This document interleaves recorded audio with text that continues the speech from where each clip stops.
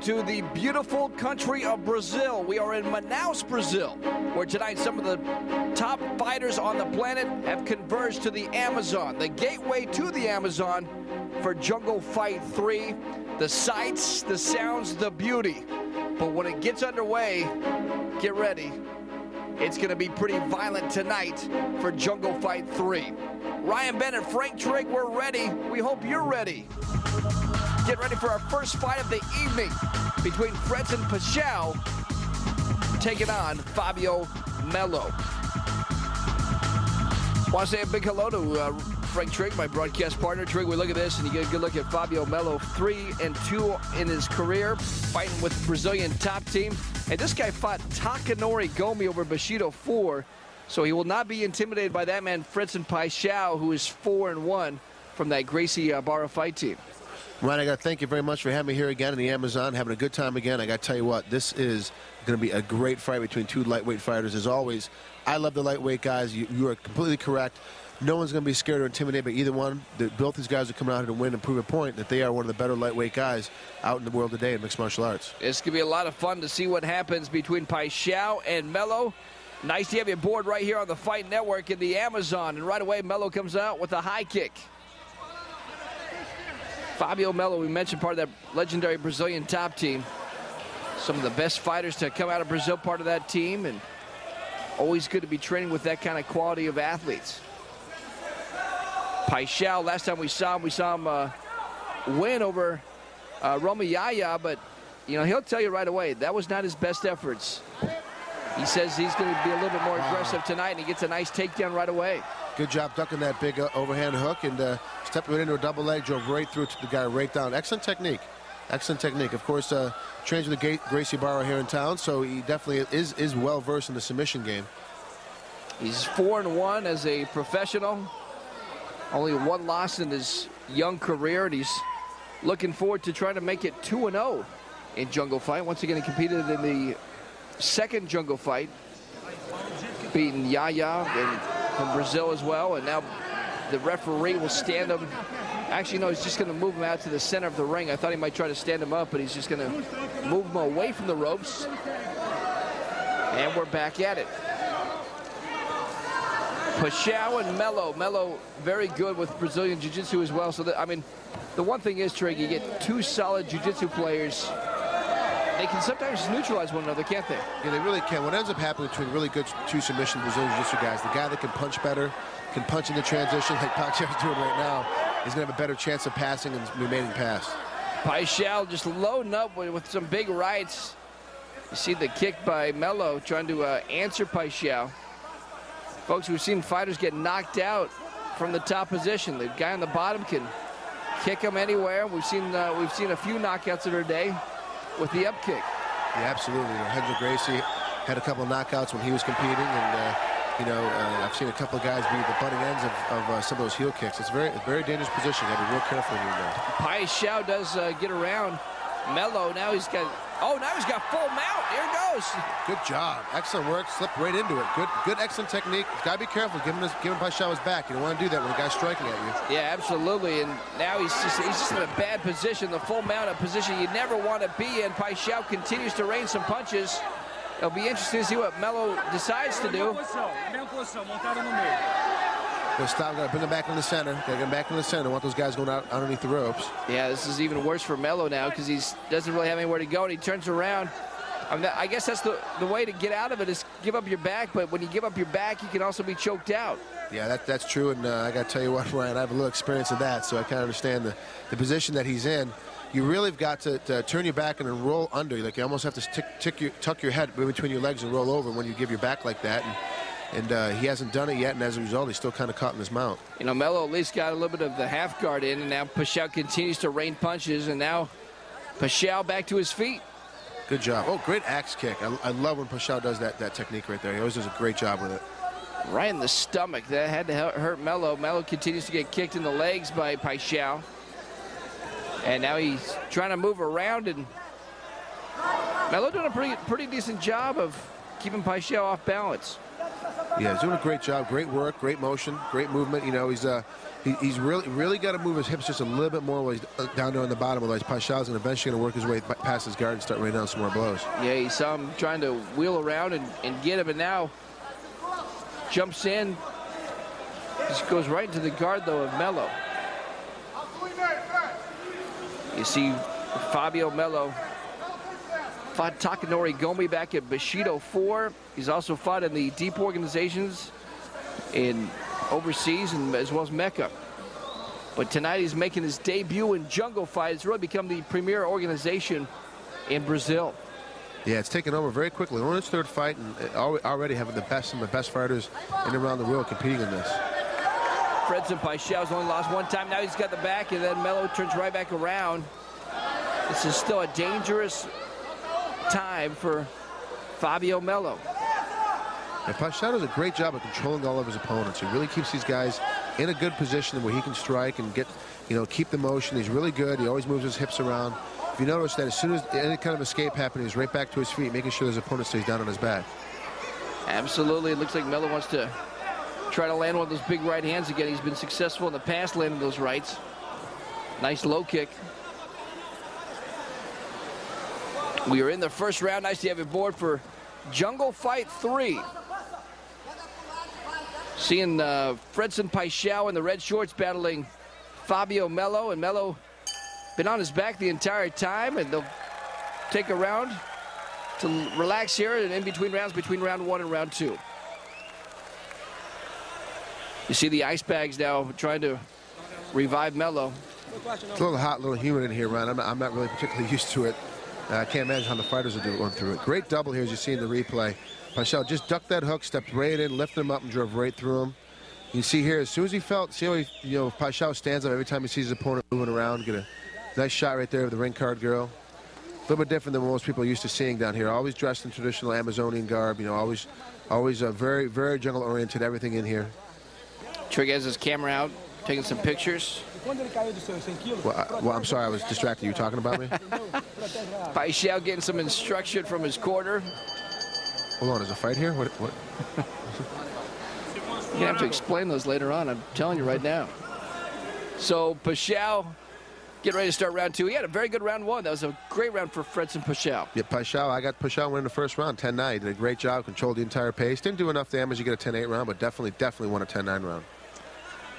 Fabio Mello, it's going to be interesting to see how he adjusts in this second round. He was basically dominated by Paixao. Didn't have very many offensive moments in that first round. No, not really. He did a little bit in the very beginning, and then Paixao just kind of really got started and overwhelmed him, and that was basically the end of his offensive bout. Paixao definitely can control the entire bout, can control the entire. He's so athletic and so aggressive, he can control everything. Be interesting to see who wins the stand-up game. That could go a long way in telling who's going to win this fight. Low kick, first kick landed in the second round by Mello. See, Mello's going to spend a little bit more time. He's stepping to his left. He needs to really walk off to his right a little bit more, get away from that right hand. He's a left-handed fighter. He needs to use that straight left down the center. Paixao shot in and got Mello, but he can't get him down yet.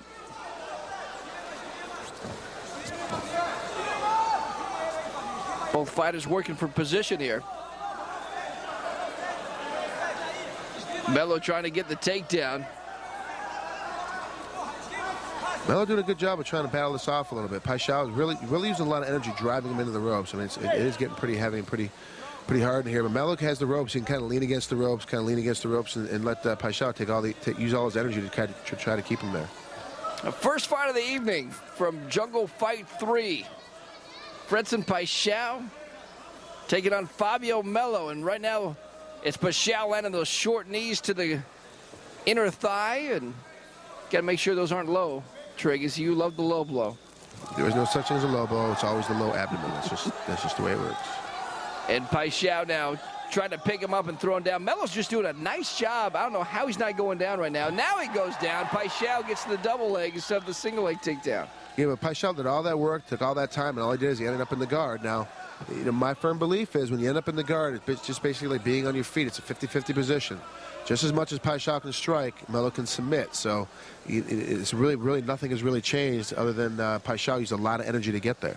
Absolutely, Paixao in the guard. Now it's the, it was briefly a butterfly guard. Now Mello closes the guard. It's where we've seen a lot of the fight. This time it took a lot longer to get Fabio Mello down, but Paixao was able to get the takedown. What will he be able to do from this position? That's the question. You know what, Mello's doing a really good job of trying to keep Paixao, you know, in balance a little bit. Keeps using his legs back and forth, playing with the head a little bit so Paixao can't sit up and try to get any action at him. It's definitely a difficult position, little position he doesn't really want to be in, although he is riding out the storm a little bit. Mello's got to do some action down here. He's got to get up. He lost the first round, obviously. He's in the beginning of losing the second round, so he has to move a little bit more to try to steal this round back. Absolutely. Fredson Paixao landing some right hands, trying to continue to force the action. And right now, you know, the referee, I'm surprised he doesn't stand up back up, because hasn't been a whole ton of action here. I mean, obviously Paixao is in the superior position, but not a whole lot of action here in the first round, or excuse me, the second round. And he continues to land these short right hands. I guess that's why they're not standing it up. You know, I guess it's because that both of these guys are such really good submission guys, and the ref knows that he's trying to let it go on the ground a little bit longer. But really, at this point in the game, he should start it back up again. We're already more than halfway through the second round. He should bring it up to the feet, let him reset, and see if we can't get some striking going on. You get two guys like this that know jiu-jitsu, you definitely don't want to stand them up for just no reason. But bottom line, they got to further their position, and right now, it doesn't look like they're doing that. It's really difficult sometimes. Refs kind of forget that you get two guys that are so tremendous at submission. They forget that, hey, this isn't a submission match. This isn't a jiu-jitsu match. This really is a fight, and part of the fight game is if it doesn't work within the sport of the fight, rather not necessarily regular outside fights, but within the sport of the fight game, you've got to bring it back up to the feet if you don't see enough action. Absolutely, both guys just grinding it out here in the second round. And not much more action. Now Paixao stands up. You know, Paixao's stand-up game, I don't think is that bad. I'm surprised he doesn't want to stand up a little bit more to battle Mello, but... You know, I really would think that I got to agree with you, Ryan, that Paixao should back up, let him come up, but he's trying to tice him up, we're standing right next to him. He's not going to come up when he's standing right there. Paixao has to back off a little bit, make him come to his feet. Let's start to work this out. He's getting a little creative with some of his kicks, but the reality of it is he really needs to let Mello back up on his feet and start backing this out, because I think, Paixao could really do some damage. Well, that's the end of round two. The judges will have a tough time scoring that, because I don't even know how to score that fight. That was a long, drawn-out round. All right, time for round three.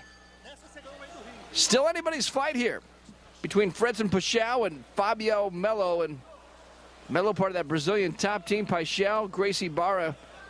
Natural rivalry between those two schools. Yeah, absolutely. I'm sorry to interrupt you, Ryan. I'm just hoping that, it's still anybody's fight here. I'm just hoping that someone's going to start the fight this third round, because really in that second round, it seemed like both fighters took the second round off to kind of recover a little bit from the first, and nothing really happened. Both these guys are going to step this action up a little bit. Yeah, the crowd's been yelling and screaming for these guys to get it on and fight. Let's see if they can do so here.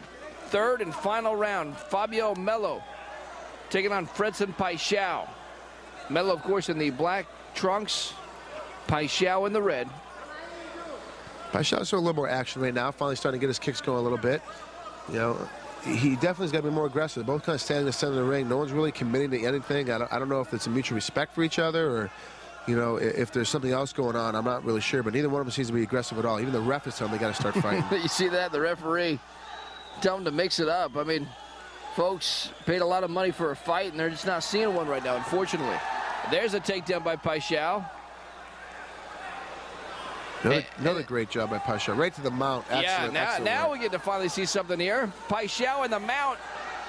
We saw this early in the first round. Mello did a nice job of escaping, and Paixao now, you'd love to finish him in this position, and Mello continues to move back and forth, but he does give up his back. Can Paixao capitalize and try to land a rear naked choke? Going to be very hard to do. Mello, once again, part of that Brazilian top team. They know how to train for this, and they know how to get out of tough positions like this. It'll be interesting to see if Fabio Mello knows how to do it. And for that matter, Fredson Paixao can apply submissions. That's the other side of it. Yeah, that's true. Good transfer. You know, trying to work his triangle lock. Now we're going to see what's going to happen in this position. We finally got a switch. It felt finally different than we've seen the rest of the fight.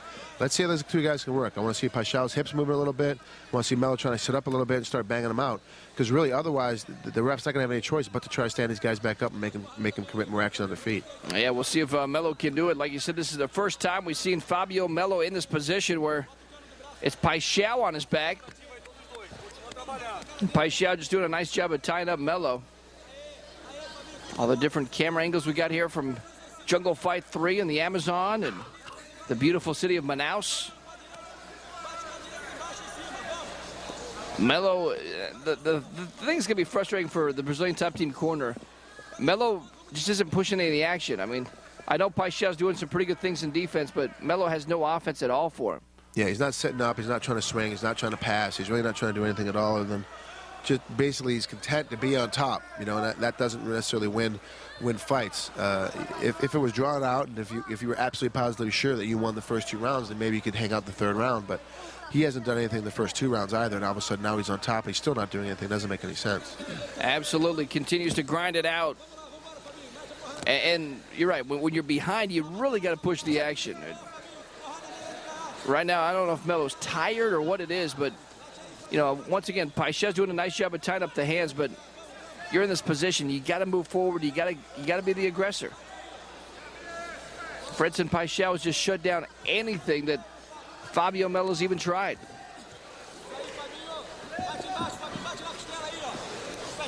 Third and final round between Fabio Mello and Fredson Paixao. It hasn't been the fight we expected to be. Definitely taking their time, you know, doing all this motion. They're really not doing much. Yeah, I would have anticipated them doing a little bit more work. Both of these guys are lightweight guys. They usually have a lot more action than this, and they're really not showing to me that they're shutting each other down. You know, they're just not getting started. They're just not moving quite a bit. Paixao slowly but surely kind of working those legs up the body of Mello. Would love to land a triangle choke or submission. And right now the referee, he's been letting a lot of this action to go. And I think the referee is going to be held accountable for not standing these fights up either. I mean, you got to be able to have these guys press the action. And Trig, you know, Jungle Fight has done a great job the first few times we've been here with the referees. But I think this one, the referees allowed it to be this slow. Yeah, really. He just needs to stand it up, bring it back up to the feet, force him to work. And if 10, 15 seconds they're not really showing a lot of action, bring him back up again. Just keep making them stand back up again. Eventually someone's going to do something. Fabio Mello and Fredson Paixao, and it's Mello been in this position for a couple minutes now. Now he finally lands a left-right combination, and then Paixao pulls him close. Mello now working the body, and that's it. Wow. Well, the judges got their work cut out for him. They got to figure out who scored and who it's going to. There wasn't much scoring in this fight, so it's going to be interesting to see how the judges score it.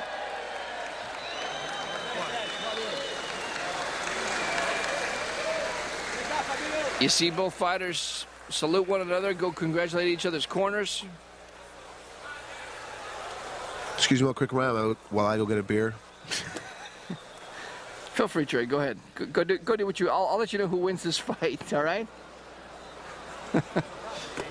Well, I tell you what, some people probably did that during the fight. I mean, it's no other way to say it. You see the takedown early by Paixao. Couple rights and lefts, but for the most part, not a whole lot going on. And you see, Paixao had the mount a few different times, did not be able to do anything with it. Takedowns. Decisão dos jurados, unânime. Fredson Paixao. Well, you heard your winner, Fredson Paixao. It was not a thing of beauty, but the bottom line, a win is a win. He beats Fabio Mello tonight in Jungle Fight 3. Time for Masahito Kakihara taking on Rocky Romero. Yeah, my name is Rocky Romero. I'm from the USA. I'm 21 years old, 5'6", 175 pounds. I've been a pro wrestler for 6 years now. I've also trained jiu-jitsu and amateur wrestling and kickboxing for the last 2 years. So this is a big deal for me coming out to the jungle fight in such a big stage instead of doing it in a small stage. The whole world is pretty much watching the jungle fight, especially the third one. It's a really big card, probably the biggest card that they've had. Well, this should be an entertaining battle because you got two former pro wrestlers going at it, and Masahito Kakihara from New Japan Pro Wrestling. And sure, something we found out about the pro wrestlers that have tried to cross over to MMA, it's always the guys from New Japan that seem to have a huge advantage over the guys from the pro wrestling ranks in America. Yeah, absolutely. New Japan has a stronger style. They really hit, they really punch, they really submit, so it makes things a lot harder for the American style, which doesn't do much. It's more acrobatic. The New Japan guys, really, they're just one step away from being in a full fight every time they go out there to do their act in the ring. All right, so here we go. Rocky Romero, 175 pounds, taking on Masahito Kakihara, who's really the bigger fighter. He's at almost 190. So Rocky Romero's got a little work to do because, as I mentioned, Kakihara right around that 185, 190 weight mark. Right now, Romero just kind of circling around, just trying to get a feel of what Kakihara can bring. Both fighters exchange some kicks. Romero lands another kick. Kakihara, you can feel the power he has. Romero's quick, but he does not generate the power that Masahito Kakihara generates. Yeah, at all. I mean, Kakihara is just amazing. He's got great kicks, great striking. He definitely has that good swing, and Rocky's got to step up the pace a little bit. Otherwise, he's not going to hit him as hard, so he has to hit him more often. Rocky Romero, part of the LA dojo, and now he gets the back of Kakihara. Can he climb and get that? Can he climb and get that rear naked choke? That'd be great. How about that? He sneaks up there, and he is trying to get it, trying to lock it on. I don't think he's in the position to do so, and Kakihara just trying to turn into the body of Romero. And now you see Kakihara get out of it. Romero in the guard now. Good move by Rocky Romero, but could not lock in the choke. And right now you see Kakihara just trying to get out of the guard, and look how quick he is. Oh, nice pass. Well, now he's past it. Now he's in side control, side mount. And here Romero, this is a place he does not want to be. I mean, taking some punches. He may be able to hit him with some knees here in this position.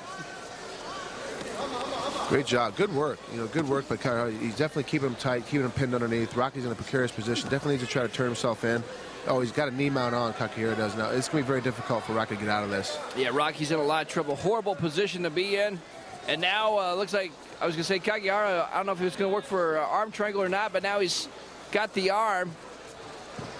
Oh, Rocky's showing a little strength right there because he's definitely just powering out of it. You only got one arm. All you're doing really is just powering yourself out of it. He's got the arm. He's trying to keep it in between his legs so he can tighten the side headlock here.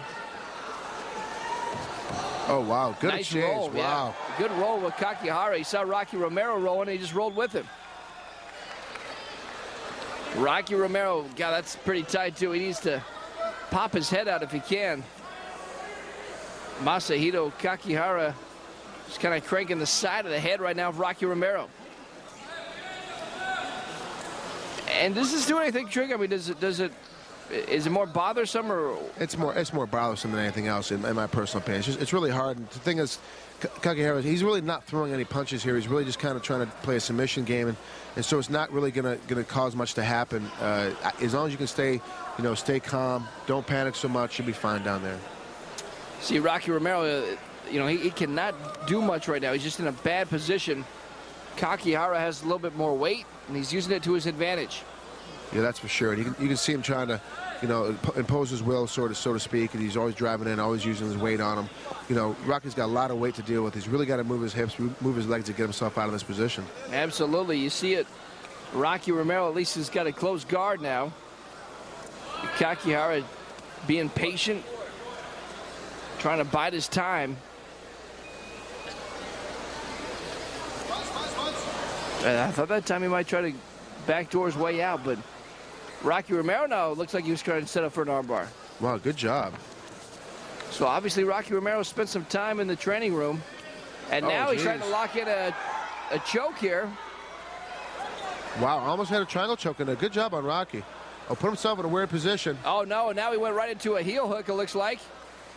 Oh, Rocky Romero, he needs to get out of this. You do not want to be in this position.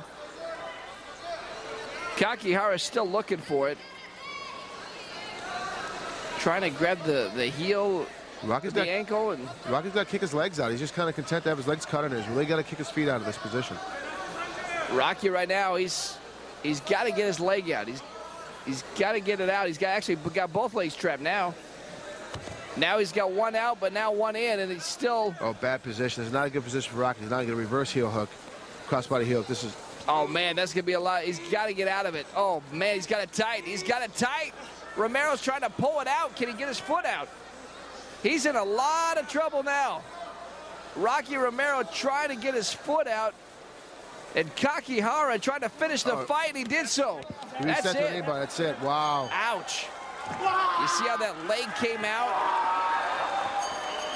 It looked kind of like a heel hook, but as you mentioned, he kind of reset it. Wow. Went from a heel hook, and as he rotated out, Rocky was trying to get himself out of it. He rolled all the way over it, straight into a knee bar. That was a great job. That was a great job. Good transition from submission to submission. Obviously, you can see Rocky's very disappointed. You know, he thought he was actually getting himself into that bout.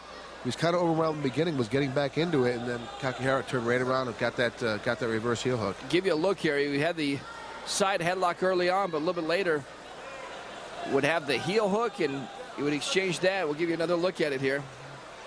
Masahito Kakihara. And you hear the winner. The winner, Masahito. Masahito Kakihara, very impressive. Would later get the heel hook. Change it to the leg, and look at this. I'm scared. Tap out while you can. More coming up right after this on the Fight Network. It's time for our next fight. Bibiano Fernandes and Luis Figueroa. Hi, my name is Luis Figueroa. I'm 145 pounds, 5 feet 4 inches, and I'm from USA. My expectation, and I think we're going to put on a good show.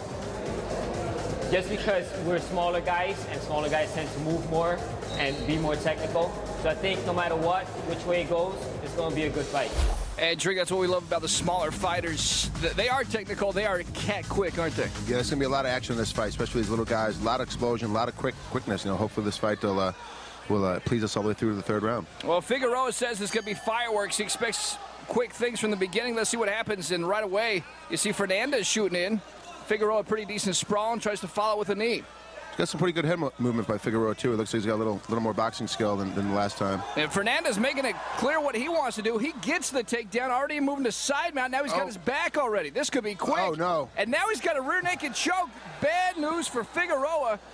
Figueroa in a lot of trouble now. Oh, he's got it locked in. Oh, this is about over, folks. He's got it sunk in already early in this first round. What's he going to do? He's trying to get, oh, that's it. Forget about it. I was going to say he's trying to move the arms out of the way, but when you get it locked in and you're in that position, Trick, there's no way out. Yeah, I have a little bit of experience with this. He turned the wrong way. When a guy gets on your back like that, you have to turn into him. You have to try to face him. He turned away from him, gave him his back. It's very easy for a guy, even with minimal submission skills, to go ahead and tap you out in that position. So the Brazilian, we heard a lot of great things about him, and you see why. It was clear he wanted to get the takedown. He eventually secured it. And Triggy got his back. Yeah, what I like especially about this is they took him down. He took him down, passed his guard immediately, did it on one fell motion. You can see here at the finish here with the rear naked choke. It's already sunk in deep. There's really no hope for Figueroa at this point. Yeah, he was locked in. I mean, he wanted to turn around and try to get to his body, but there was no way he could get out. Bibiano Fernandes por nocaute. Looking very impressive here in the Amazon.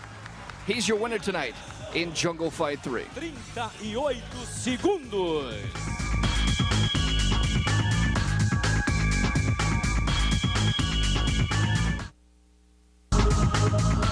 Our next fight, Carlos Lima taking on Tony DeSouza.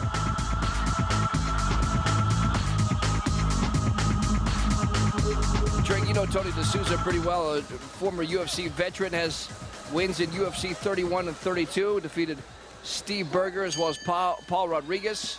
Only loss in the octagon was to Hitaro Nakao, and he's a pretty well-rounded fighter, isn't he? Yeah, I spent a lot of time. He's actually a two-time All-American in Division I wrestling as well. Great amateur background. Went back to Peru to visit with his family, and actually guys in America haven't seen him in a real long time because of that. He went back to take care of his family, and it's a real pleasure to see him again here at the Jungle Fight. Good takedown on Carlinos Lima. Lima now 3-1. His only loss was to Alan Goes, and that happened in his last fight. He's fought a lot in the Mecca organization, and this is his first time fighting in Jungle Fight. You know, he's got a pretty good game against Tony, keeping his knees up. Tony's one flaw is that he does tend to get over-aggressive. He's very, very strong, though, so it's very hard to submit him, but he always gets a little bit over-aggressive, and that's what happened when in his loss to Nakao, that he got over-aggressive when he was on top and got caught in a couple different submissions. That he didn't get caught in the submission as far as tapping. He got caught and wasn't able to get out of him and move anymore, and kept getting hit, so Nakao kept winning the rounds. All right, so the referee will stand him up. Actually, he's going to move him to the center to get away from the ropes.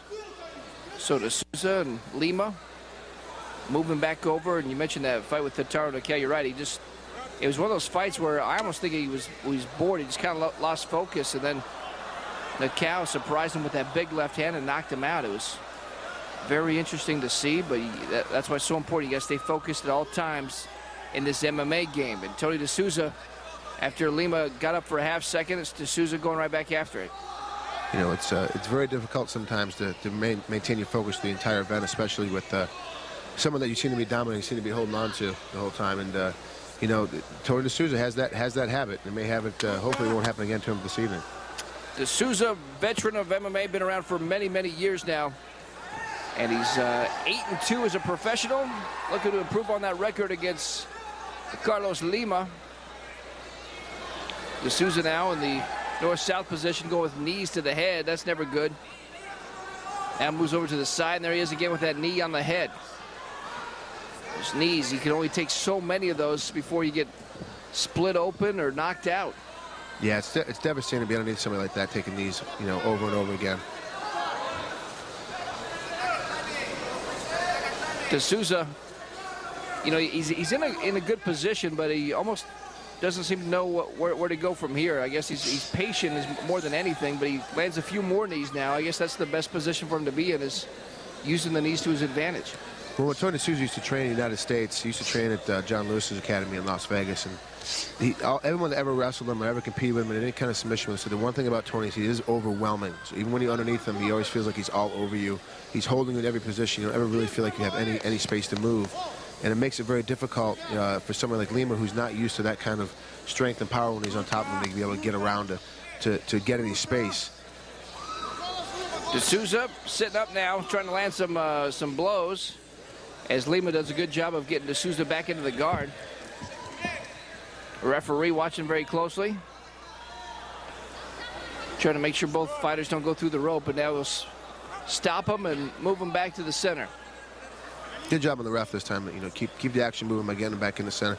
Lima always seems to be already, you know, checking his nose, checking his mouth. It doesn't seem like to be getting hit a little too much by Tony. It's a little confusing to me. I mean, he obviously has some fight records, has actually competed, and so you know he's used to getting hit. I don't know if Tony's got a little bit more power than what he's used to, or if he's hitting from a strange position, he just got caught and didn't see it coming. Yeah, I think that's the latter. I think at the beginning of this fight he did get caught, and now he's, you know, I don't know if he's still seeing SARS or what, but he did get caught early. And now DeSouza trying to get through the guard. He continues to go moving counterclockwise here. Good job on Tony DeSouza. Oh, good job. He's trying to step over, get that full mount. Didn't happen. Now he can get past the guard. Tony DeSouza always thinking, always moving. And Carlos Lima, hasn't been able to mount any offense yet. Yeah, really nice. Doing a real good job of defense, but it's all he's been doing. Oh, wow, trying to roll over. Okay, oh, he gave up his back. Now he gets up. Nice job by Lima.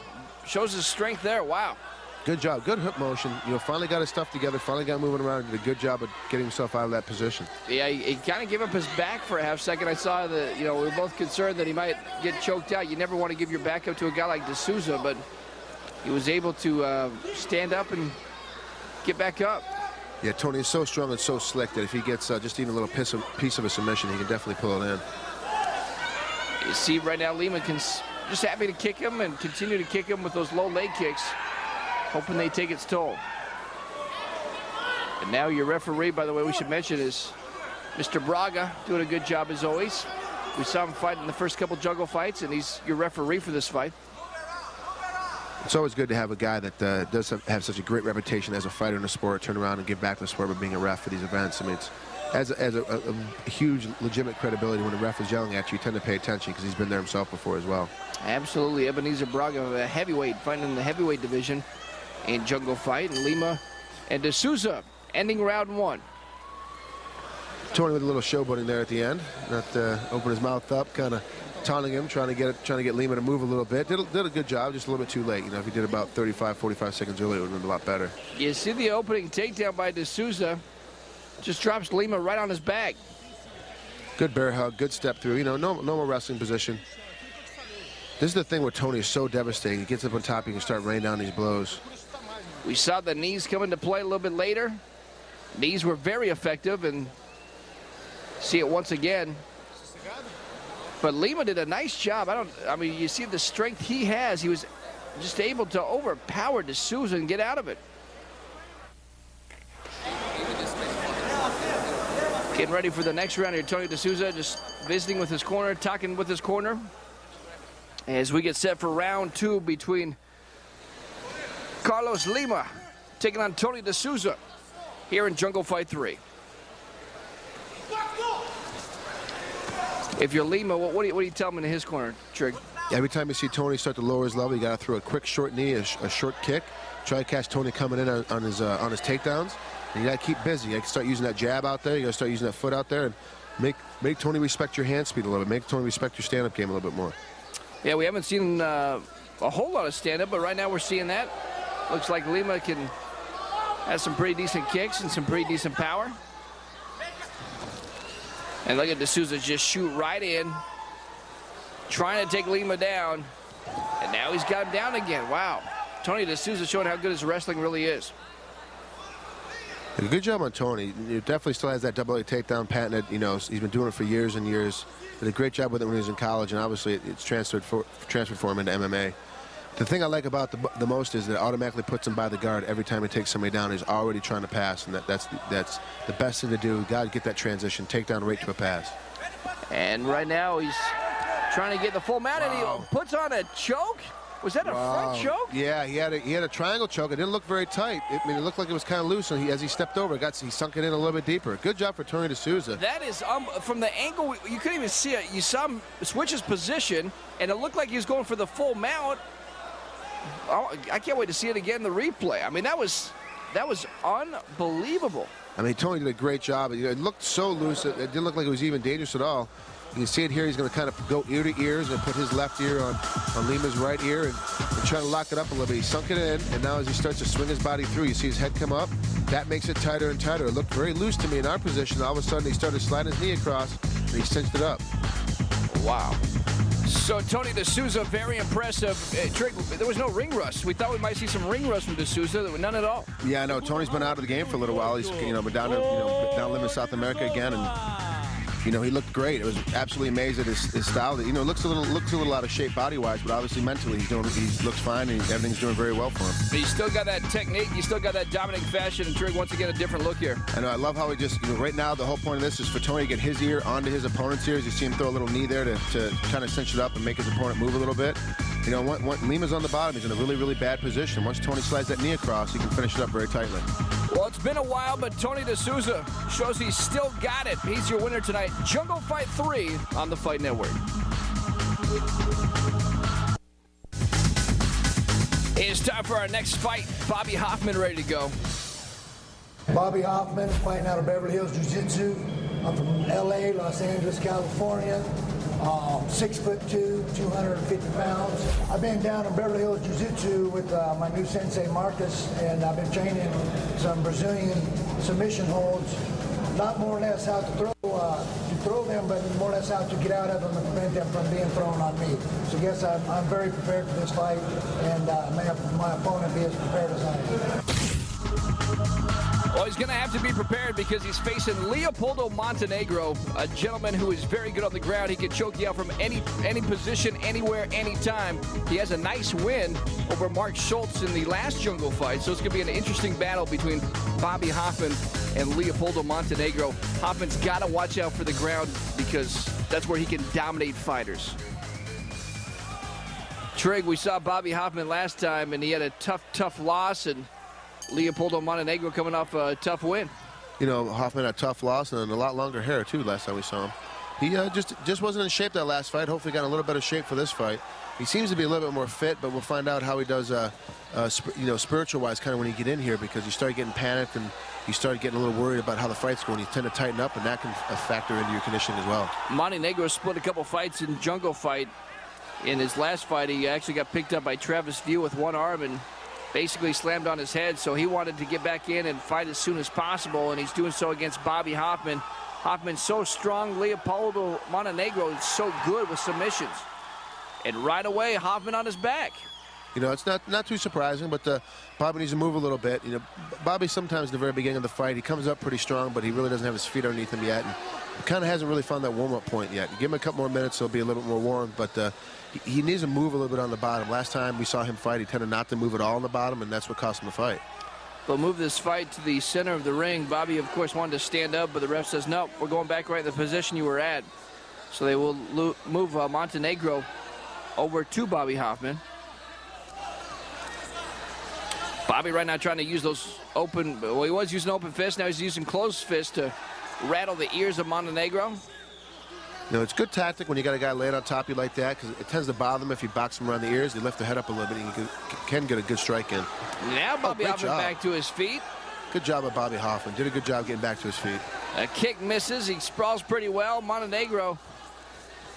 Yeah, how about Bobby going around his back? I thought he might try to maybe get a choke. There he goes, and now he gets just pushed off. Wow. Good job of Montenegro. It really kept his arm on Bobby's leg, followed his leg all the way around, and when he got to a good position, sat up underneath him a little bit, and basically, he just like you said, Ryan, just basically shoved him off. And now Montenegro trying to work his way around Big Bobby Hoffman.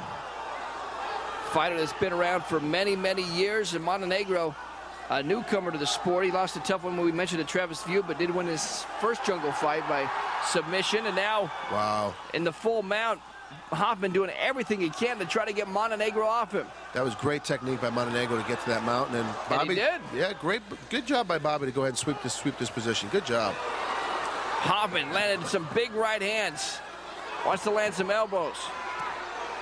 Now slapping across his body. He cannot let he's got to be careful though, because Montenegro, if he can see a free arm and get back into the guard, he can do some damage. And Bobby Hoffman continues to land some huge right hands. Wow. That one was great. That was right on target. Another one on target. Oh, and then he goes right into almost a triangle choke attempt by Montenegro. Hoffman, though, continues to land the right hands. And Montenegro just continuing to look for anything. Now he's got Bobby Hoffman's leg. Jeez, Bobby Hoffman's really, Montenegro is so slick. Bobby Hoffman has to worry the entire time he's fighting about every single submission position he could possibly be in. Yeah, it looked like he wanted to go for an ankle lock, and now he goes right into a triangle choke. Oh, Montenegro has got a triangle choke on Bobby Hoffman. Hoffman's in huge trouble, and that's it. Forget about it. Wow. Jeez. Hoffman just went right into it. He was scrambling for position, and you mentioned how slick Montenegro is. He could slap that triangle choke on him. He just rolled from one position to the next. He rolled over, missed the toe, missed the knee bar, missed the toe hold, missed the ankle lock, rolled right over into a triangle lock. Just amazing to change his position like this. You see the scramble. You see him right here rolling over. All of a sudden, boom! Here comes a triangle lock. He takes a moment to set it in, goes ahead, grabs a hold of Bobby's head, pushes his hips forward, and that's it. Bobby's got a tap. Wow, great job and great win for Leopoldo Montenegro. Leopoldo Montenegro! He is your winner. You see the sold-out crowd very happy to see their very own from Brazil get another win here tonight in Jungle Fight. Trig, I tell you what, this kid continues to impress. We mentioned how impressive his victory was over Mark Schultz. Once again, another huge win, this time over Bobby Hoffman. I got to tell you what, this kid gets better and better every time. And Bobby, with his wrestling background, of course, coming from the state of Iowa, spent a lot of time in the wrestling circuits when he was in high school. You would have thought he would have did a better job in getting rid of the single. As you can see, you know, Montenegro just picks him up and throws him down on his back. And here at the end, we see him swing across into the triangle again. But he's just so strong. He's so quick. It's amazing to watch this guy fight. Indeed, he's got another win. Notched it up here at Jungle Fight 3. What's next? We'll find out right after this. Time for our next fight. Jorge Patino taking on Boris Jonstomp.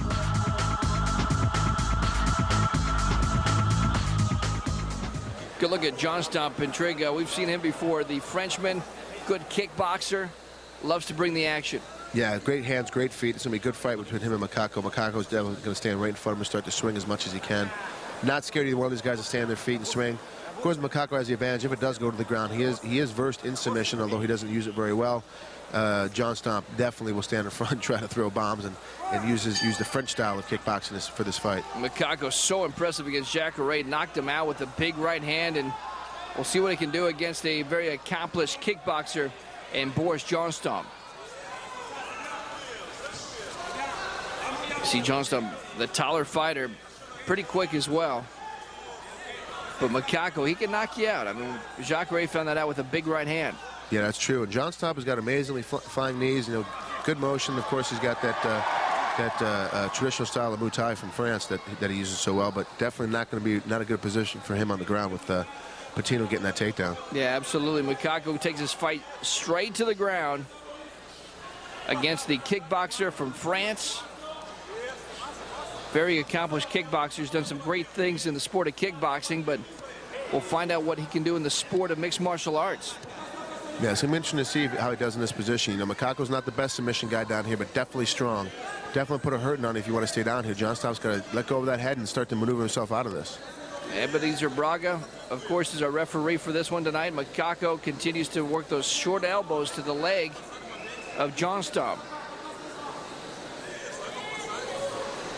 And Makako here wants to get his head free so he can see what's going on a little bit better. And Jonstomp continues to make it difficult for him to do so. There he goes, got it through. Oh, Patino or Jonstomp's got to be careful now because Patino's going to get over to this mount. Now he's in a real bad position. Yeah. This is a bad position. Makako gets the full mount. Boris Jonstomp is in some trouble here. And now here comes Makako. Oh, now Jonstomp gives up his back. And now Makako trying to put the rear naked choke in. Oh, good job on Jonstomp. Turn him back in. You're trying to defend that rear naked choke. I should take a lesson from that. Good job. He moves back in, as you mentioned. And Makako looks like he wants to try to set up a big knee or two. He's right there in that position. He could do it very easily with that left leg of his. He wants to start raining down, push Jonstomp's head down. Yeah, Jonstomp just in a bad position here. He's trying to defend a hand. Now he's trying to defend a knee. Back to the punches here. Nice job by Makako, mixing it up now. Makako back into the mount. Boris got out of there one time. Can he do it again? Takes another shot, trying to pull him in, and here he goes back to the full mount. Gives up his back. Makako, though, is not going to take his back. He's just going to try to pound on him. Boris back into him. Good job. Excellent work. I got to tell you what, Boris moved pretty well on the bottom for guys not very familiar with this position. Obviously spent some time down here training in between the last couple of fights we've seen on him. Boris is doing a lot better job. Camaro's coming in and doing a good job of straightening his arm out to kind of defend it.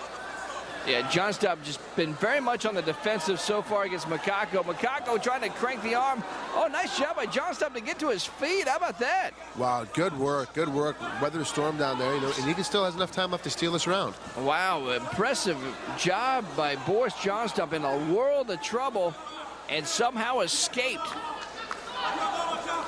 Jonstomp, we mentioned he's an accomplished kickboxer, but you can tell he spent plenty of time on the ground training for this fight. Yeah, absolutely. Has a great position. You know, Jonstomp's done a lot better, a lot more patient than we've seen in the past in the bottom. He did excellent work in getting out of that. Both guys now circling, and Jonstomp would love to land some of his kicks and some punches here. But, you know, the problem with kicking is you can get taken down. I remember talking with Chuck Liddell, and a lot of people were asking Chuck Liddell, the UFC champ, why he would continue to high kick, or why he wouldn't continue to high kick, and he just mentioned that was the reason why, because he did not want to get taken down. He had a lot of power in his hands, and he said every once in a while he would kick, but he didn't want to kick too much because his opponent would try to take him down. Yeah, I got to admit, I got to agree with you. You know, I'm not as proficient as Chuck is at kicking, but I'm not a big opponent of kicking either till later in the rounds when the guys are tired and you can kind of time it better. So Boris Jonstomp and Makako battling it out. Right now, nothing really landed. This is where Jonstomp wants to be, but he's not very aggressive. There's a high kick that somewhat blocked by Makako.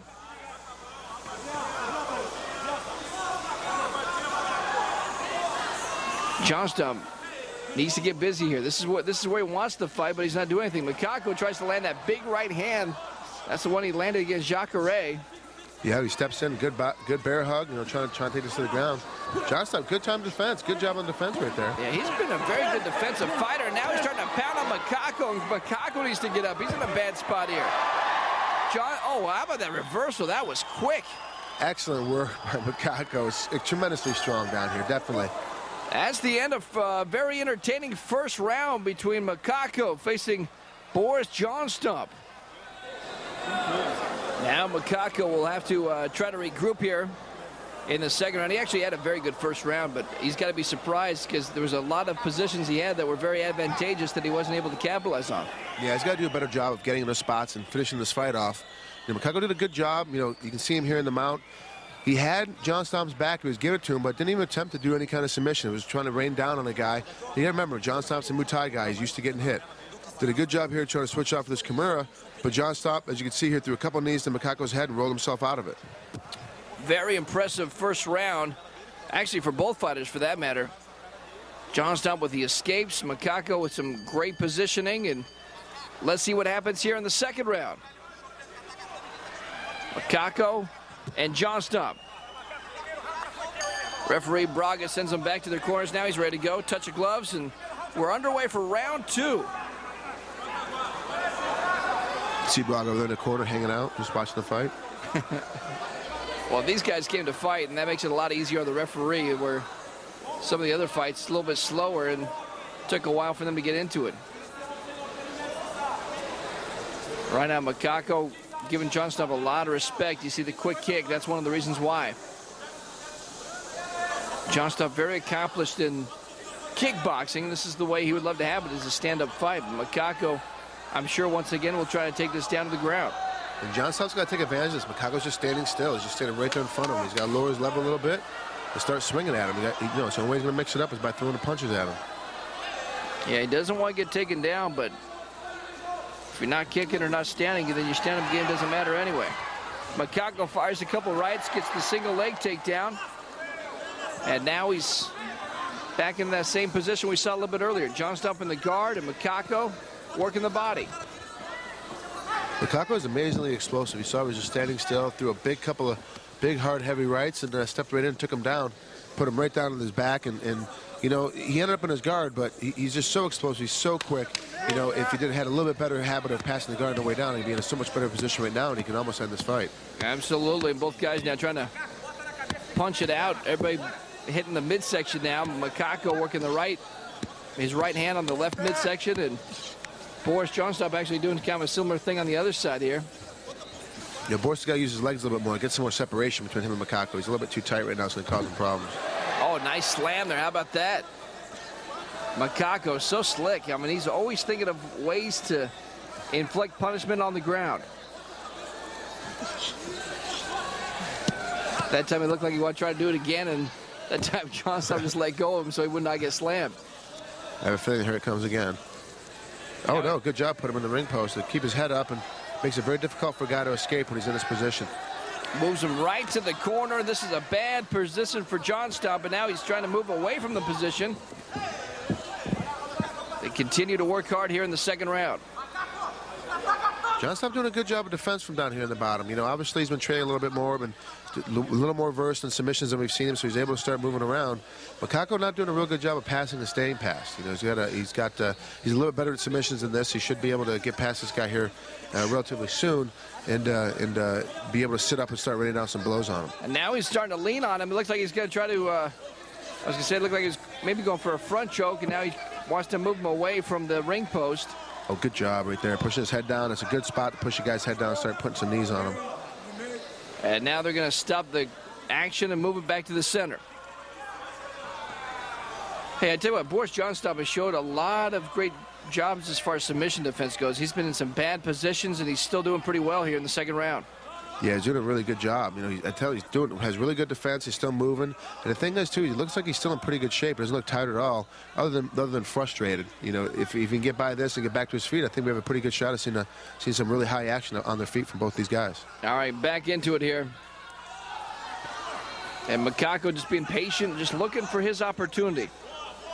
Waiting for that one mistake if he can get it. And now he gets in the full mount. Nice job. Makako now. Now he's going to try to work a choke. And once again, I love what Boris Jonstomp does. Takes some abuse, gives up his back, then goes right back in the middle again. Now he gives up his back once again. And this time Makako trying to meet him and trying to get a arm triangle choke, it looks like. Oh, man. Wow, he's got sunk pretty deep. Yeah, he does now. Jonstomp might be in a little trouble here. Trying to lock in that front choke. Jonstomp in a lot of trouble, trying to use his arm to help himself out, but now that's it. Wow. Good job. Good job by Makako. Wow. Makako, amazing persistence to try to get in there, to sneak that self in there. He really did a good job getting that arm triangle put in. Great work by him. So Makako, you can see how strong he is. You can see the technique he uses, which is so effective. Look at Boris. He's still feeling this submission, isn't he? Yeah, he looks a little loopy in there. But it's a really good arm triangle. You know, I can't tell you, say enough about him, because Makako is such a strong guy, known more for his striking, obviously, and did a great job getting this in and sinking in. And he is so strong in this position. Unfortunately, I've never had a chance to work out with him, even though I would love to. Everybody that ever has always told me that he's just an amazingly strong athlete. And once you get something in like that, an arm triangle tightened in like that, it's very difficult to get out of. Yeah, you see Jonstomp, he was very game, but just could not get out of it. And Makako, your official winner. Tough, maybe a tougher fight than some people expected, because anytime you get a kickboxer against a submission specialist, a lot of people think, it's gonna be quick, but Boris was very game. But Makako, you mentioned the strength. He's got the power, and he gets a win tonight by tap out in Jungle Fight 3. Our next fight has an international flavor. Alessio Sakara from Italy. He's won 5 of his last 7 fights. He actually trains in the Brazilian dojo. Will face a tough Brazilian in his own right, Assuerio Silva. And Assuerio Silva, tell you what, he's been so impressive in his career. He's kind of revitalized it of sorts. Tough battle in his last fight. But the bottom line, Trig, even though it was a tough battle, he came from behind, and the most important thing, he got that win. Yeah, he did. He did a great job. He was kind of getting beat up a little bit and came after it and sunk in a guillotine choke and did a great job doing it. I mean, he's amazing. A lot of people are trying to say this is beyond his time. I'm telling you right now, he's still in it. He's facing Alessio Sakara. And Sakara, tell you what, he moved to Brazil to try to get a chance to learn from Minotauro Nogueira so he can learn more about submissions. His stand-up game's always been pretty good. He's 7-3 and has a Brazilian Jiu-Jitsu background, but moved to Brazil to learn even more. He's got a good stance, a good mind about him, Moves pretty well in there. Nice body shot there, landed by Sakara. Assuerio comes right back, though, with a pretty good straight right. Alessio Sakara, part of the Brazilian dojo. From Rome, Italy originally, and a veteran of King of the Cage, M1, some other promotions. First time, though, in Jungle Fight.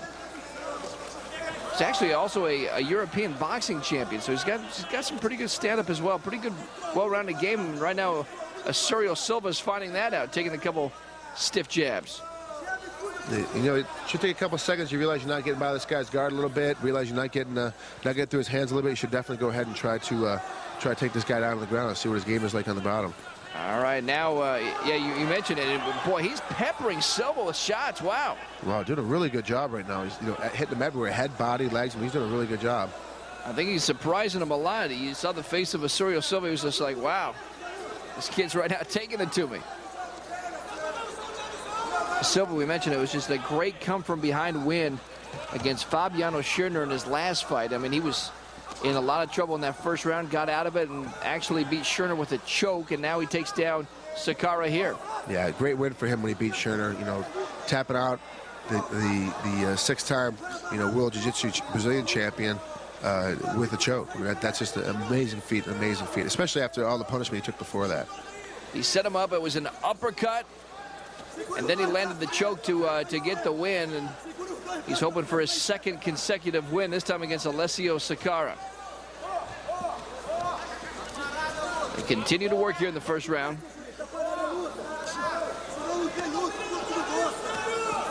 Right now, actually, Silva chooses to stand, misses barely with the high kick. Good idea, it just did not land. Look at the hand speed of Sakara. I mean, he is just digging for the body. I'm very impressed with how he looks early on here. Alessio Sakara looking very good. So he's going to start throwing back in here in these exchanges. He starts getting hit. He can't turtle off. He starts getting hit. He's going to immediately start throwing back again. Yeah, Assuerio Silva is going to have to deal with the hand speed of Sakara. Good leg kick there that lands. And like you said, I think he might want to end up taking this fight to the ground because right now Sakara, the European boxing champion, looks very good early on. And you see Silva immediately tie him up now. Well, the thing is, Sakara's winning the stand-up. He's definitely winning the stand-up, but Silva's taking him down. He got him taken down and got on top of him, so it's going to be very difficult for the judges to decide this round. Yeah, Sakara's got to get himself away right now because he's getting trapped by Assuerio Silva, and that's the experience Silva has, doesn't he? Yeah, he's keeping against the ropes. He's keeping him pushed back. He's making him look like Sakara's not doing anything. And in reality, it's kind of a stalemate, but in the judge's mind, he looks bad because his back's against the rope. Yeah, Sakara looks so good early on with those shots to the body in this round, but now he's kind of a stalemate. And right now the referee watching very closely because if Silva doesn't improve his position, then they're going to stand him back up, and that's not where Silva wants. I mean, Silva had to be shocked by the hand speed. You see Sakara trying to get the trip there, couldn't get it. Had to be surprised at the hand speed of Sakara. I know. He's a guy that spends a lot of time in his top, a lot of time in his stand-up game, and he spends a lot of time on top of people, throwing punches. That experience he gets from pro boxing, the experience he gets from amateur boxing is really difficult to match in the fight game. But, it also isn't as dangerous as it would be if it's just a boxing match because he still can shoot takedowns. You see Sakara pushing him off, and this is where he wants to be. Get some separation, some distance. You see the high kick there attempted by Silva, doesn't land. And, right now, Assuerio Silva's got to be frustrated because he's tried for some takedowns, couldn't take him down. And now, he's been, outstruck so far in this fight. Another jab snaps in there. There's a good combination finally. And that's the thing Silva's got to do is got to get busy. A nice takedown there. Good job. You saw that he turtled up the first time he started punching. Silva threw another quick three-punch combo. Saw that Sakara turtled up again and immediately stepped in for the takedown. Did a great job. If he gets mounted here, if Sakara gets mounted here, he could be in a lot of danger here at the end of this first round. We're winding down round one here between Sakara and Silva. Silva continues to work that position in the side control. And now he's going for the arm. Oh, wow, he's got this Kimura locked up. If he can get this elbow bend, he can finish this fight right now. Oh, look at Assuerio Silva trying to finish this fight. Oh, he's got the arm back. Sakara still trying to defend. Oh, the bell saves Sakara. Wow. Gee, I tell you what, if there's 5 or 6 more seconds in this round, this fight would be over right now. That was locked in deep and tight. Assuerio Silva, and he's upset. He knows it. Maybe Sakara knew how much time was left, but bottom line, look at Sakara right now. You see what he did? He kind of grabbed right under that left pectoral muscle. He's saying he's got a little injury to his lower pec or his ribs right there. He's a little strange. I don't remember him getting hit in that position. I don't know if it happened while he was underneath just now that he's kind of strained himself, but that's kind of a strange spot to get hurt. You wonder if he strained himself trying to defend it. I don't know. It's you're right. Now they're putting ice under there. Wow, he did a really good job of defending that Kimura. He sat up all the way up on it, got his arm kind of pulled out a little bit. But yeah, that he could have absolutely, Ryan, like you said, he probably could have strained it in there trying to make the defense and gave him a little strain. Yeah, unfortunate for Assuerio Silva.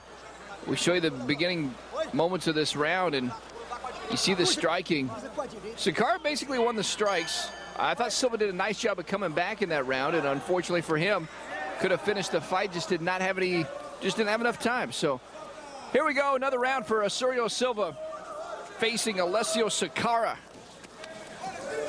Both guys, we saw a lot of this at the end of the round here. A lot of clinching, a lot of grabbing.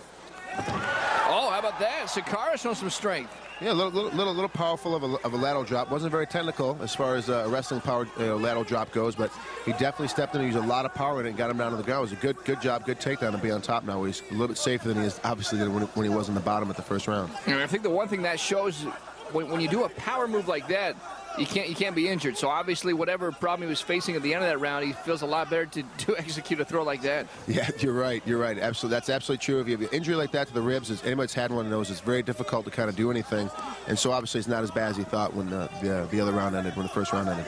Right now, Assuerio Silva using his guard, and he continues to look for submissions. That's the one thing I like about Assuerio. He's pretty well rounded. I mean, he can launch a submission at any point, any time of a fight. His stand-up game is okay. Likes to stand and bang as well, but This is why he's been such an effective fighter.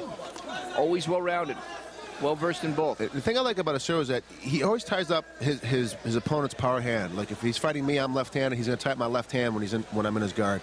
He's tying up Sakura's right hand because he's a right-handed puncher right now, and he always ties up this guy's power hand so he can't get hit, so there's not big striking coming on. He maybe get peppered, but he's always looking to tie up that right side. He's always tying up that right side. And he's going to slip in a submission to that right side of the body. So when he does get it attached, you can't do anything to him. He's going to have it locked up, and your power side is being completely shut down. So he does a really good job from the bottom. I really do enjoy watching his skill on the bottom. I've seen some blood off the, looks like the left eye now of Sakara. That blood started to trickle in. I'm trying to see, I can't tell, it looks like the side of the head. Maybe from the left temple now.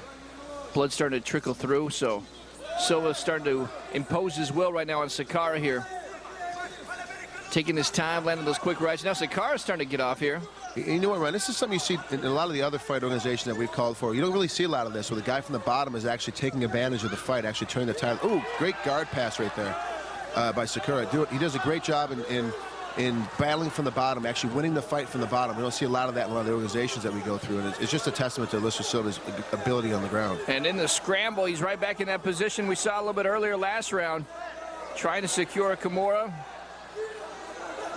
She's got the arm again. Here he goes. He's trying to execute it. Trick, can he pull it off from this position? Geez, he absolutely can. He's got to just set him back down to go. He's letting him sit up a little. He's letting Sakura sit up. He's got to get him back down to the ground.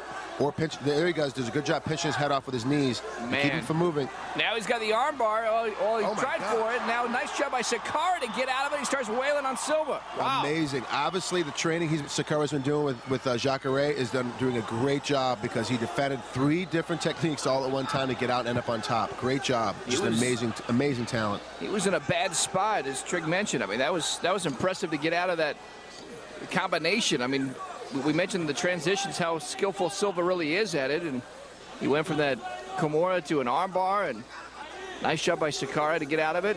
And that's the thing I like about the competitions down here. You saw the submission attempts. You heard the crowd in the background start cheering when they're being applied, and you also heard when they got defended out of. It's just amazing with the knowledge that the people have down here in Brazil about submissions and defense and offense, that they even cheer. They know what's going on. They love cheering about it. And we just saw an amazing exchange right there. Absolutely. Very much an educated fan out here in Brazil, the Amazon.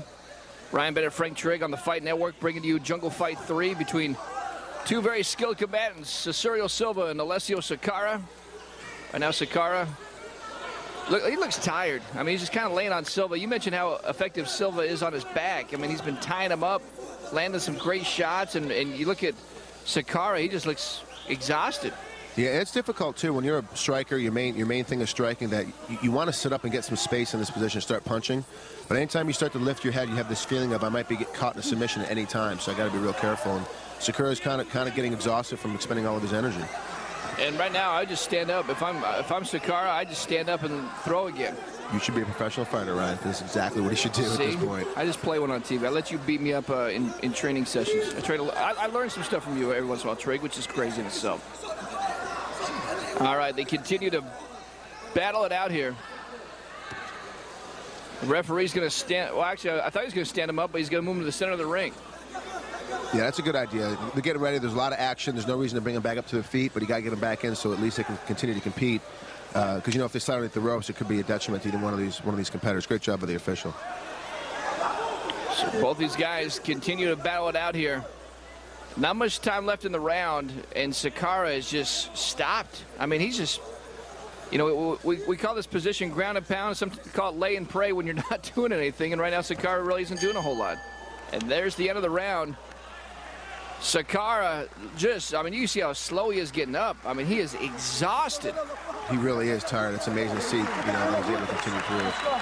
Trig, when you're this tired, it affects your striking. If you're known as a striker, you're just not going to have the oomph on your punches. And he's being held up by his corner right now. Yeah, he's exhausted. It's amazing to see that he is getting this tired, but it's just a testament to Alessio Silva how much he's really holding him down, really draining on him. Well, his corner worked on him, and we'll see what he has left here. Third and final round, Sakara and Silva. You saw the Sakara's corner just throwing ice on him, doing anything they can to try to revive him at this point, but look how easy he goes down there. Yeah, he got. What happens is when you get tired, you tend to fall into those baits, and that's all Silva was doing. Is that he knew that if he threw one punch, Sakara was going to try and throw it back. So he threw that one simple punch and ducked underneath and took him right down to the ground. It's just a classic wrestlers use against a guy that's a better striker. You know, this is what makes MMA so tough. It's so different than any other sport. You can come out on fire like Sakara did early. You can look good with your strikes and look impressive, but it's another entire game when you have to go 3 5-minute rounds. And a nice job by Sakara to initially get out of under Silva, but now Silva has his will and right back where we started. You know, Sakara just made one simple little small mistake in there when he was getting out, and he went back in and tried to attack for the takedown. And he's not very proficient at takedowns. He should have, as soon as he got any kind of space at all, try to get up and circle away to get himself some space and use his boxing better. Now, you hit it on the head, and that's the one thing Sakara, and look at Silva work for that arm once again. Sakara's in another bad spot. We saw this at the end of the first round. We saw it in the second round, and now Sakara has to defend it once again. He's done a good job so far. And now you see that arm. I mean, you can just feel how much that hurts when you're looking at home, watching your arm being wrenched back like that. But look at him. Gets out of it again. Wow. Now, let me tell you something. For you guys at home that are brand new to the sport, that takes a lot of energy out of you to keep defending these arm bars and Kimura attempts like this. If you're already exhausted, come to third round, you have to defend it 2 and 3 more times in a round.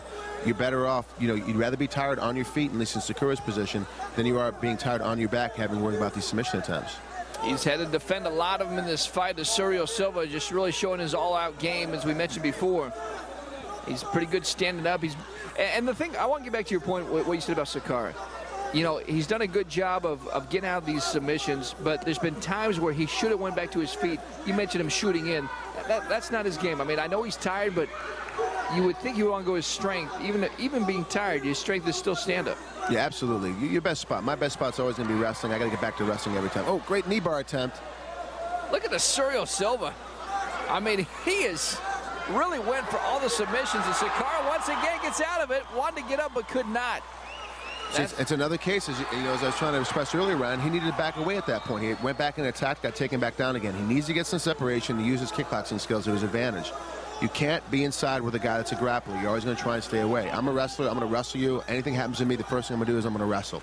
That's my first base. That's my first love. That's what I'm going to do. Sakura's first thing is boxing. He needs to use that to his advantage. He's not using it well enough to his advantage right now. He does a good job of defending submissions, but he's not landed any offense whatsoever in these final 2 rounds. And, you know, if you're a judge, you might have scored the first round for Sakara, maybe. I mean, it was still pretty close, but he did land some effective strikes. Did do a little damage early on, but right now, it's been all Assuerio Silva in round 2 and so far in round 3. And you see Silva continue to land those short little elbows to the side now of Sakara. Just another thing to kind of irritate Sakara. Now he's got the mount. And that was just setting up. He kept elbowing, kept reaching for that arm. You know, he's always been caught in 3 Kimuras previous to this. He was worrying about his arm, and as soon as he touched his arm, he dropped his knee a little bit, and Silva just stepped over it. I mean, that's perfect. You know, it's amazing to see, you know, how much easier it is to do stuff when the guy's tired. You know, when a guy's exhausted underneath you, put a lot of pressure on him, how much easier it is to get motion and to move from position to position.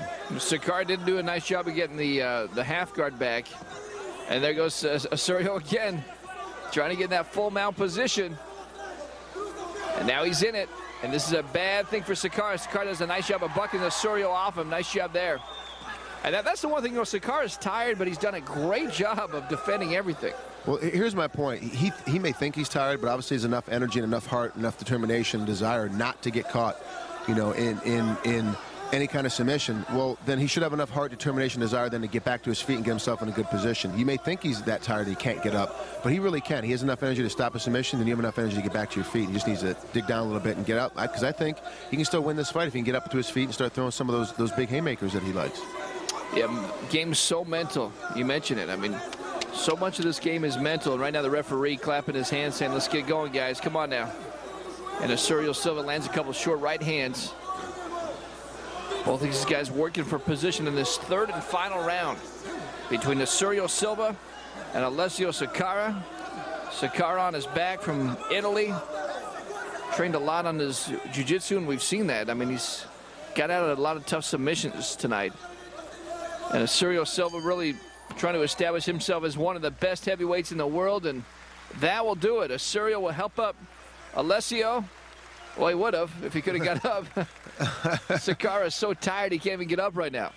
You know, and that's one of the things, guys. You know, a new fighter always comes to me around and says, what should I do? What should I do? And I've told you before in the past, first thing you got to work on is your cardio. You have to be able to go hard for 15 minutes, and that's not easy underneath any circumstance, any situation. So, and just tonight, Sakara is a lot better than what we saw. Assuerio, Silva. It's time for our next fight, the main event of the evening. Renato Sobral facing the great Pele. Trick, this could be a great fight. These two, they don't like each other. They're ready to bang it out, and this is just a treat for the fans. Yeah, two great warriors getting ready. Oh, look at that stare down. The intensity in the eyes of Babalu and Pele. These two are ready to go. Two great competitors, and this is going to be a fan fight tonight. This is definitely the fan favorite tonight. This is going to be this event tonight. A buzz all over the world when this two was announced, and right away, look at Babalu get the takedown. And Trick, you know, the keys to the fight, it's pretty obvious. Babalu wants to keep this thing on the ground, and Pele wants to do this, stand and bang. Now, Babalu's no slouch in the stand and bang. You know, he definitely can tie you up and get a couple punches and kicks in. He's not as good as Pele is, but he definitely can get in and get some strikes. You can see right here he's doing a great job using his wrestling ability. And that's going to be the big question for Pele is he strong enough to get out of this position the entire night if it goes like that?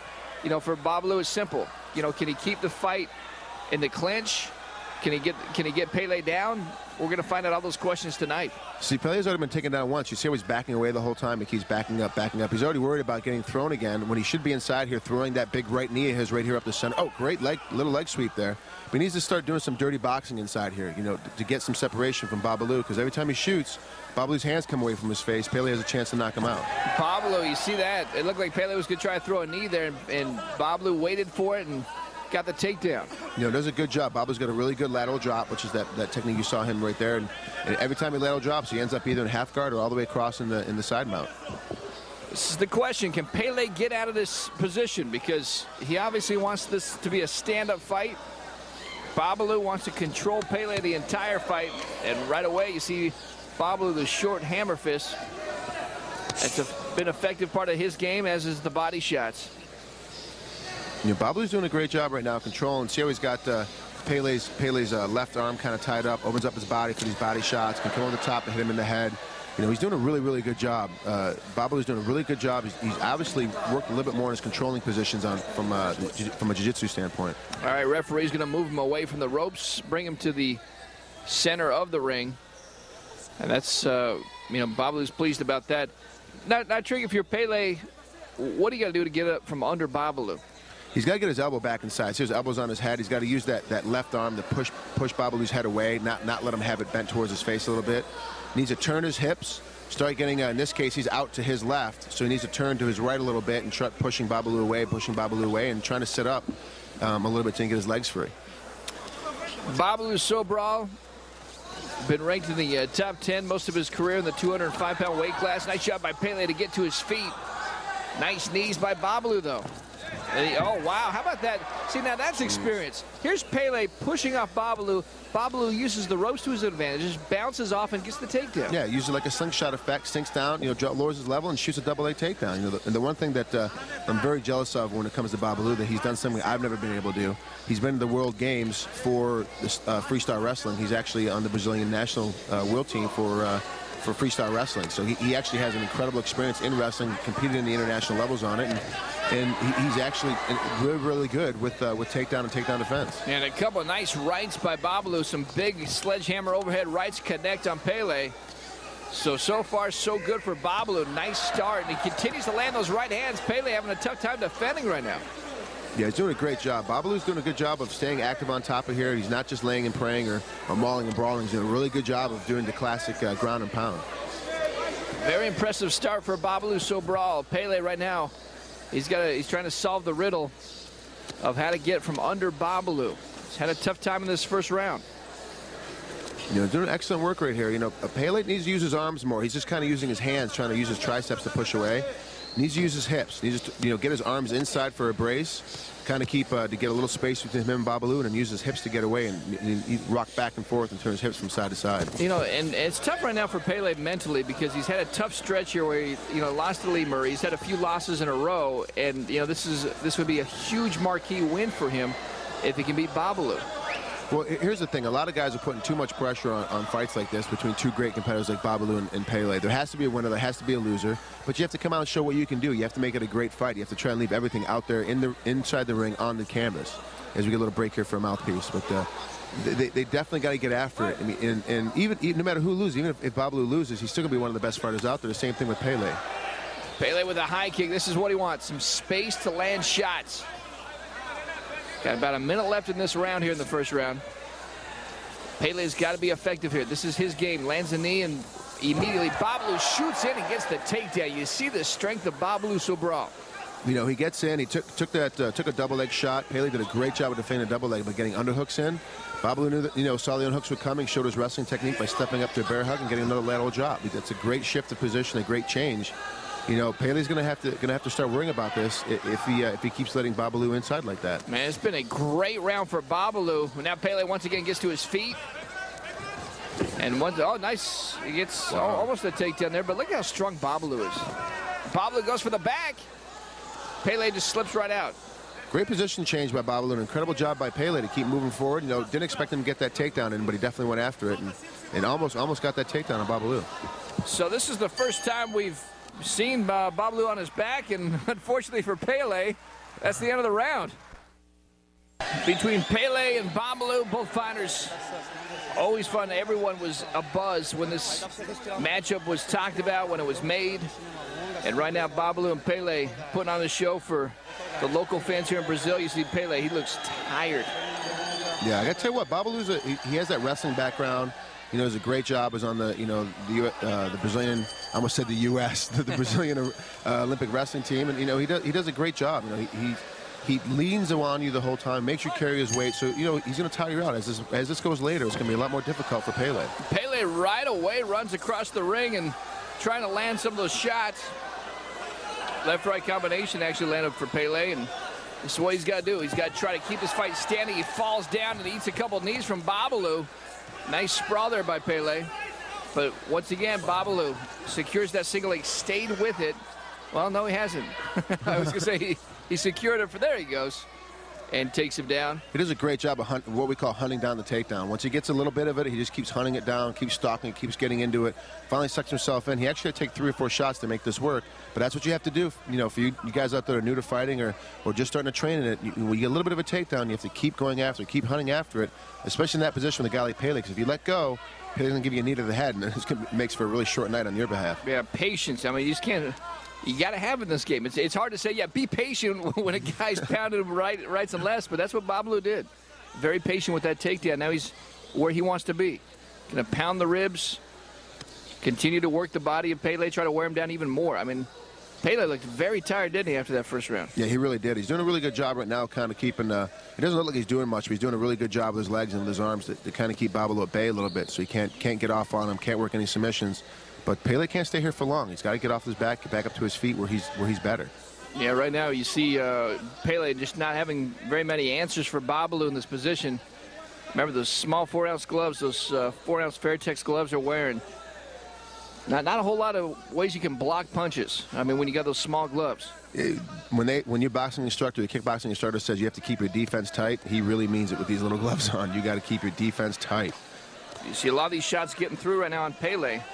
Just those short hammer fists, and right now Babalu looked like he was thinking about trying to work for an arm there, but right now just you see those small punches. I mean, we watch him, and I think a lot of people at home say, okay, those probably don't hurt. As a fighter, how effective are those small little hammer fists? Well, I got to tell you what, think about getting hit in the head with a hammer from that distance all the time, because basically what's happening is this is called a hammer fist, the way Babalu is punching it's just like he's swinging a hammer. He's hitting you with his fist, which he's been boxing for so long. It's like being hit with a hammer at that little short range. Now, it doesn't, the first couple, 3, 4, 10 don't really bother you. It's the 20th, the 30th, the 25th one, all of a sudden you're like, wow, your bell's getting wrong, you're starting to get hurt. Every single one of these score. Plus, the thing is, too, in the judge's mind, Ryan, this is scoring. Babalu is scoring, Pele is not. So this is, if it goes to a decision, this is how Pele's going to win. Now look at Babalu right now, trying to lock down that arm of Pele. Pele trying to defend it now. You see Babalu, he just continues to work for that arm. He's been very methodical in his approach here in the second round. Nice knees on the ground now. A knee to the back of the head. And actually, you know, in jungle fight, that's the interesting part. You got to know the rules, because in Pride, that's legal. In jungle fight, it's not. Yeah, you can knee him to the head, but not to the back of the head, so that's why he's getting a little warning there. There you go. You got to knee the front, not the back of the head, as Trig mentioned. And that's the tough part about MMA. There's so many different organizations, and there's so many rules that you and I are like, was that okay? No, we got to figure out where we're at. Jungle fight is not legal. Yeah, no, we actually have to go to the rules meetings with the fighters so we can understand what's going on. Pablo, this has been a dominating round for him. Continues with knees, those hammer fists. Pele needs to get up. He finally does. Nice job by Pele, working to his feet finally. Yeah, good job. Good job. You know, I like, wow, great axe kick. How about that from Pablo? Oh, my God. Out of nowhere. I mean, this has got to be so frustrating for Pele, because every time he thinks he's got the fight to his feet, Pablo does something different. An axe kick that time. Man, a little mouse underneath Pablo's left eye. You know, obviously took some punching, took a couple of knees earlier. Now you can see his eye starting to swell up. Yeah, you mentioned it. I think it was for that takedown when he's you know, kind of being patient for that takedown. He did take some shots, but he did get it. Now he's just being so methodical right now. The good thing about Babalu is he's always aggressive. He's always coming forward, but he's got pretty decent defense. So even when he's getting punched at or kicked at, he's still blocking everything off, getting inside. Does a great job, you know, using his wrestling skills, his ability, and then gets down here on the ground again. He can do a little more ground and pound. This reminds me so much of the Team Quest style, like Randy Couture, Matt Lynn. They're always pushing the action, even when they're down on the ground. They're always doing something. Whether it's the short punches, the hammer fist is so effective, and it just continues to score points. Yeah, there's actually almost 3 styles of fighting now on the ground. You have the ground and pound, like the Team Quest style that you just mentioned. You have the lay and pray, which is the guy that gets on top, kind of doesn't do anything at all, but just kind of holds you down and makes you look bad. And then you've got the maul and brawl, which is kind of the guy that does a little bit of action, but he never really gets a big hammering shot on you, but he's always squeezing, always putting pressure on you. That kind of wears you out quite a bit. So you have these 3 different styles. Babalu here, of course, is doing more of the ground and pound, where he's definitely trying to end this fight, trying to find a position to, you know, start raining blows down. Well, that's the end of the round, and that was a tough round for Pele. A huge round for Babalu. Pele's got to get some more separation. He's got to start moving side to side, got to start spinning off at angles, because Babalu's going to come straight in at him. He has to step off and try to push Babalu to the side, give him some quick knees, give him some quick short jabs, get him rocked a little bit, and when he drops his defense, you got to light him up. He's got to be prepared to go. You can remember, Pele's old school. He's old-fashioned. I mean, the way he dresses, he's wearing basically the bikini briefs as his shorts to fight. I mean, he's old style, which is more of a big, heavy boxing style, which we can see right there at the beginning of this 3rd round. That's what he wants to do. He's trying to one-shot KO. That's what he wants. A big right hand to hurt Babalu, and Babalu right now, look at Babalu staying active. I mean, this late in the fight, you know, I mean, look at Pele. Just look at their body types right now. Their body language tells you a lot of how this fight's going right now. Oh, yeah, absolutely. You can see right there, Pele's starting to open up his shots. Things are starting to get winged, starting to do really looping punching. Babalu's still tight. Still, you know, he's got some unorthodox kicks and what have you in his style, but still everything's really tight, very well placed. He's putting a lot of pressure on Pele. It's getting hard for Pele to handle it. Babalu's had so many quality wins in his career, trying to add another one against Pele here in Jungle Fight 3, and he just gets right back to the position he wants to be. And right now, mentally, if you're Pele, you just got to wonder if getting in this position this early in the 3rd round, if it's kind of broken mentally. Yeah, it's really hard to get, you know, taken down and then side control, taken down the side control 3, 4, 5 times in a fight. I mean, it takes a lot of energy out of you, too. And as you can see now, Pele's not even doing anything as he was earlier. He's just blocking the punches, but he's content to stay here. And he really needs to work himself back up to his feet so he can get some more striking off if he plans on winning this fight. And there he goes again. You see Babalu looking for the left arm of Pele. Like to land a submission here. But in the meantime, he's going to continue with those hammer fists. I mean, okay, you talk about a textbook fight for Babalu. I mean, he could not have, you know, dreamt it going any better for him other than finishing the fight than what's happened so far with Pele. I know, he's doing a great job. It's just showing his domination where you know, Babalu isn't exceptional in any one area of the fight. He's not just overly, you know, you can say, oh, he's an amazing submissioner, he's an amazing boxer, he's an amazing wrestler. What he is that he's above average in all 3 positions, so as a result, he's completely dominating. He has looked so impressive, has had so many great wins in his career. You can see why he's ranked right now in the top 10, the latest edition of the MMAweekly.com Fighters and Broadcasters poll. You can see that Babalu right now, number 8 in the world, continues to climb up those polls. And we'll see if he can continue to do so right now against Pele. Now, this is a big, solid win against Pele. Pele's got some great wins himself. This is no slouch of a guy. You know, he's beat a lot of tough competitors throughout his career, and And, you know, he's nowhere near the end of his career. So this is a huge win. You know, right now, Babalu obviously has dominated the first 2 rounds entirely and is already into the 3rd round dominating this one. This is definitely going to put a lot more people's eye on the Babalu. You know, I was trying to listen to what he was saying to the referee. He was unhappy about something that happened. I'm not sure if there's some kind of foul or what happened, but Babalu briefly looked up to the referee and said something, and now he's continuing to work for position here. I mean, Pele's just doing nothing. I mean, he's just laying down right now, just taking a lot of abuse. And now Babalu he wants to get that full mount. Still, Pele's still in the half guard, it looks like, right, from this position. And look at those hammer fists. I mean, you can just hear those. I mean, those just take their toll. And the thing that we mentioned, Babalu's so active. He lands these short left hands, and then he goes right to the body of Pele. He's working the head, he's working the body.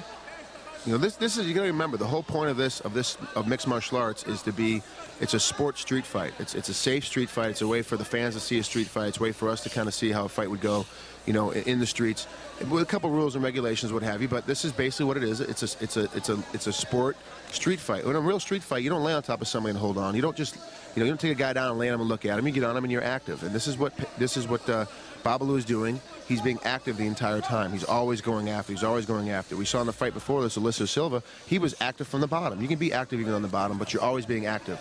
Babalu's doing a great job being active, getting motion, keeping moving. He's making this fight exciting while he's trying to find a way to finish Pele off. And he was trying to get that front choke there. You saw that. I mean, he is looking for everything. That's why Babalu's so effective right now. He never stops. I mean, a lot of guys right now, when you're winning the fight like you are, some guys, as you mentioned, Trey, will take some time off. But, I mean, oh, look at those. I mean, just 5 straight and more hammer fists to the head. I mean, this has just been utter domination from Babalu Sobral. He's doing a great job. You can see Pele getting up slow, starting to move. All of a sudden, his body language is, you know, it's showing. He's showing defeat now. Not only is he being defeated, but he's showing it now as well. Babalu's going to pick up on and start even doing more action. You saw the referee, and that's what Babalu was talking about. What happened there, the referee just warned Pele about the point of the elbows. Man, look at Babalu just continues to pound Pele. And I'm telling you right now, the corner needs to watch closely. Because, I mean, look at Pele's face. His eyes are closed. He continues to get hammered. Babalu continues those short hammer fists. And if you're in the corner right now, Pele, you got to be watching closely because your fighter's not doing anything except taking a ton of abuse. Yeah, that's no good. Like we said earlier, these are little small shots, but each one adds up. Each one adds up. He's probably had 100, 150 shots to his head right now. You know, the corner's really got to start protecting their fighter if Pele doesn't start moving. I mean, I look at his face right now. Pele, I don't even know if he wants to be in there. I mean, and the thing about Pele, there it is. Well, the bell saves him. Pele will never quit. I mean, that's just the way he is. He is a true warrior, a great fighter, but Babalu has just dominated Pele for 3 straight rounds. A lot of respect between these two fighters. You see these two, both exhausted, both tired. Actually, Babalu looks like he can go a couple more rounds. There's the axe kick we mentioned from the 2nd round. And Babalu was just able to take him down the entire fight. Let's go up to the referee and judges. Renato Babalu Sobral. So there he is, dominating Pele for 3 rounds. Babalu Sobral, your winner tonight. It is time for your top 5 strikes of the night. And how about Tony DeSouza laying the knees in an impressive win? People, that does not feel good, believe you me. Number 4, Sakara. He showed a lot of heart against Assuerio Silva in the loss. And then you see Bobby Hoffman just continues those hammer fists for number 3. And number 2, we also give to Hoffman more knees. That's never good. And your number 1 strike of the night, Babalu Sobral with the axe kick against Pele. And your fastest fight of the night, well, it didn't last long. All of 31 seconds is Bibiano Fernandes. We're going to show you the entire fight. Why not? Because it was only 31 seconds against Luis Figueroa. And we mentioned it. Bibiano Fernandes, very good at Brazilian Jiu-Jitsu, and he shows why. Great striking ability. As soon as Figueroa starts turtling up a little bit to protect himself, gets taken down, turns the wrong way, makes the one crucial mistake. Fernandes gets right on top, throws in that rear naked choke, and it's just a matter of time now at this point before this fight's over. Absolutely. He would have to tap out. Bibiano Fernandes showing you why tonight. He was the fastest fight of the night.